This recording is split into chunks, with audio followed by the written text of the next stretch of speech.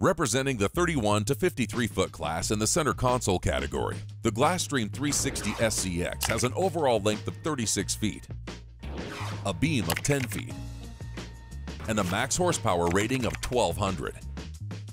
Designed to get you to your favorite offshore fishing spot before anyone else, she has a draft of 20 inches, a variable dead rise of 24.5 degrees, a dry weight of 8,950 pounds, and a fuel capacity of 250 gallons. Now, let's hear more from our hosts, George Labonte and Rick Riles. George, welcome aboard the Glasstream 360 Sport Cabin Extreme.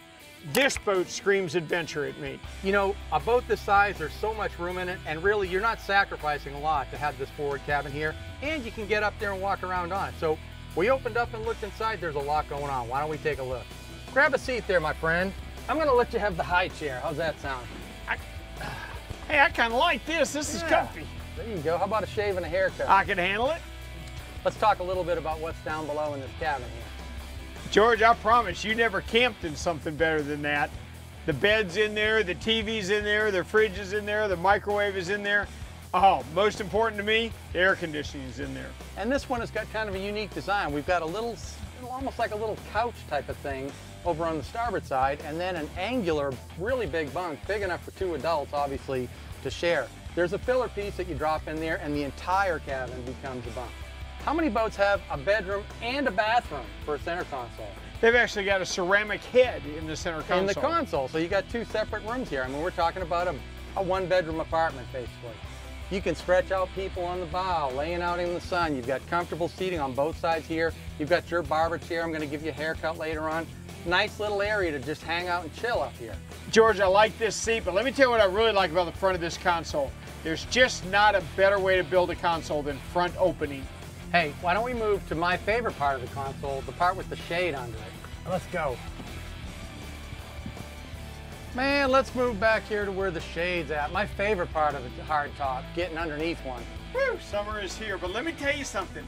Back here is where the sexy race boat takes over for me. You know, look at the console. Look at the curves and the shape of this console. You know, we've got plenty of room up here for displays. We've got a big MFD right here. You've got Mercury's Vessel View, a big 9-inch screen there for your instrumentation. The type of seating we got a two-place helm right here, and you drop the seat back, and it completely wraps around your back. And I thought to myself, you know, how would that be useful? When you're going 70 miles an hour, it absolutely is useful. You are cradled in there like you're on an e-ticket ride. And it's a perfect application for that type of seating. You know, if you're just riding around, you flip that up and you got a comfortable seat with a nice comfortable back. Let's talk about the fishability on this boat. Let's move into the cockpit. Ooh, George, I love it back here. Back in the sun. Lots of room, but remember when we thought beanbags were the end of the world? That was as comfortable as you could ever be in a center console. We both know that the most comfortable place to sit in a boat, especially when you're going, and especially when you're going fast, is all the way in the back. And we've got a nice L-shaped seat right here, which we can take out. One more place to sit down and get comfortable. Let's talk about the fishing though. You pull a couple of pins and these seats come out of here and you've got a fishing cockpit. Well, great live well here. We've had a massive number of baits stored in there all day long. Plenty of fish box room. You know I love a long fish box, and you got to have it if you're going to be offshore pelagic fishing. Rod holders, what more could you ask for back here? Yeah, you're cheating yourself here though. We've actually got two live wells on this boat. You've got a big live well right here and an even bigger live well across the seat right here. And if you wanted to, you can add two more in the bow. For me, these two right here are going to be plenty. Now, you know, another thing you're going to need if you got a serious fishing boat, you got to have rod holders. I mean, there's rod holders in here. We've got this boat set up with 4 rod holders in the gunnels. You've got storage holders up here, and then the Kingfish style in the hardtop. You've got a lot of power options with this boat too. Now the boat's max rated for 1,200 horsepower. That's 3 400s, but it'll run really good with just 2 300 horsepower. But you know what, buddy? This is our 3rd year of doing Glasstreams. They didn't get all that speed out of these hulls by scrimping on space. They didn't make the boat too skinny. There's plenty of room back here for multiple anglers.